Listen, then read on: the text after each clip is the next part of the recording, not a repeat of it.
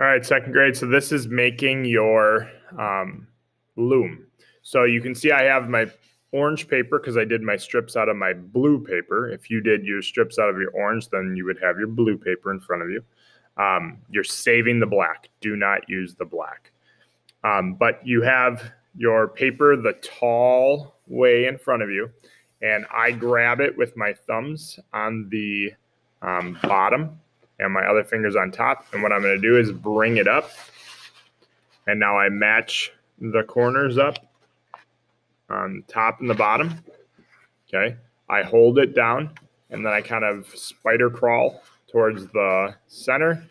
I leave one of my hands on, and then the other hand comes off. And then I run my hand down to the fold and I go out one direction, bring that hand up, and I go out the other direction.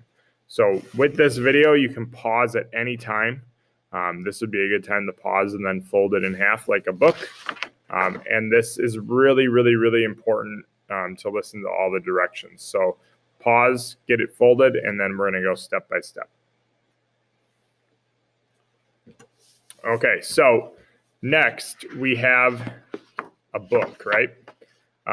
And with that book, it opens on one side, the other side is a fold, all right?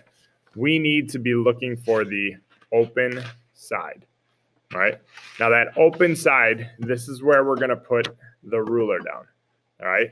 Not on the fold side, we need to be on the open side. So see how this opens? We wanna be on the open side. So now that we're on the open side, I'm gonna move my ruler up so that it matches the edge of the paper. Okay. And now we are going to grab our pencil. Sorry, I can't take the marker top off. I'm going to grab our pencil and we're going to draw a line down. Now, once you have that line drawn, you have to make sure that it's on the open side. If it's on the folded side, then you need to erase it and do it on the open side.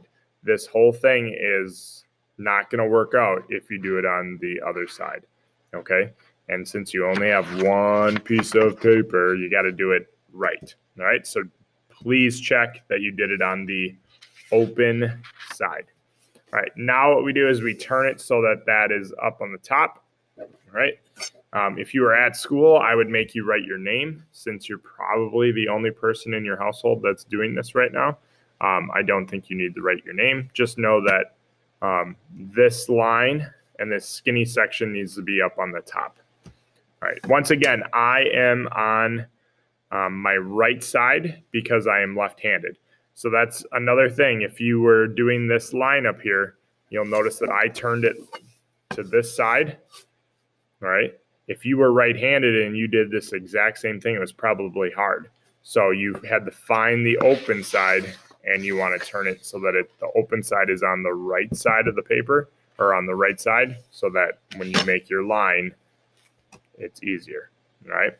So now once again, the open side is up here, the folded side is here. And what we're going to do is you're going to start on the right side if you're left-handed or the left side if you're right-handed. And we match it up to the edge of the paper. We start on the line this time, not at the top of the paper. We start on the line. And you'll notice I'm holding the ruler down in what I think is the middle. And I make a line that is the thickness of the ruler. Now we should be getting pretty good at this because we just had to do that whole sheet. But again, if you're struggling or you didn't do the other sheet with all your strips very well, please ask an adult to kind of help you out. If you were in my classroom, I would be helping you as well. So don't be afraid to ask an adult for a little bit of help. So I hold it down, I move it so that it matches up with that line. Once I get there, I start at that line again, and I come down, okay? Each one of these lines is the thickness of the ruler, right? Each one of these lines starts at that horizontal line. All right, now I'm gonna do the rest of these. Again, matching up every time with the line that you just drew.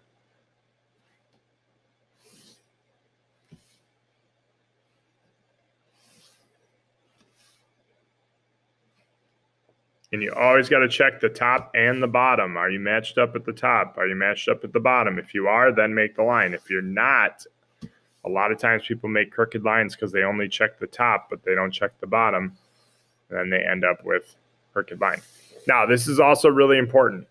If I move my ruler right here, you'll notice that I have enough room to make one more line, but this is too skinny, okay? So if you have this, don't make that line, all right? And the reason being is that that line for everyone, because it's so skinny, you could cut off the edge and then you'd have a big mistake. So I'd rather you have a really thick end section.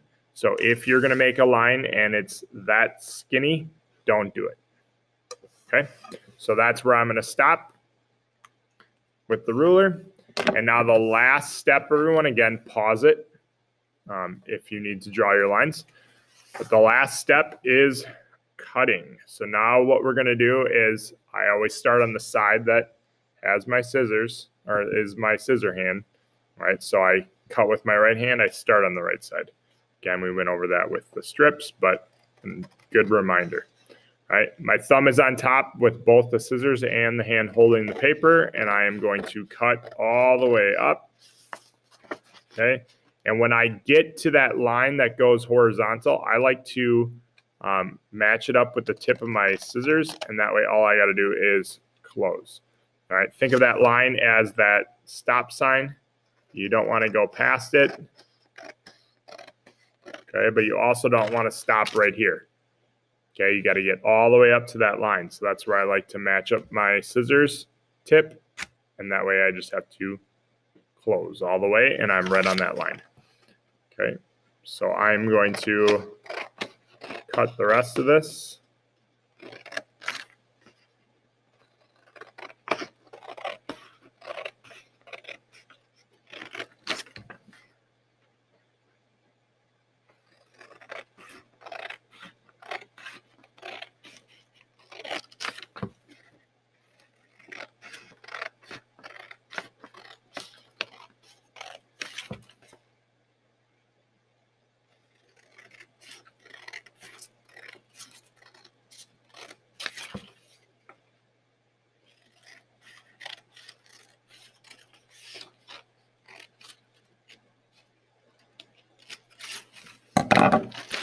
All right, so when I'm all done, I have weaving that looks like this. Again, our line was up on the open side, so that means that our whole thing is all connected still because of the fold. And then you're gonna save this, which is your loom, and all of your strips of paper for the following class. All right, so please finish your loom, finish your strips, and be ready to go for the weaving the next class. Good luck.